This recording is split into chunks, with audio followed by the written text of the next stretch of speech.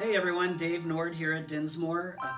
Here to talk about a project that we just took on with SEMA. A few weeks back I got a call from Connor Morris and Louise Morales over at SEMA Garage saying that they had a large part that they could not fit on their machine.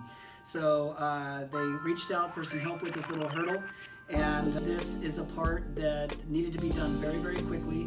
It's going into a 1966 Ford Bronco that SEMA's building. They're calling it the WD-40 build for SEMA in Las Vegas.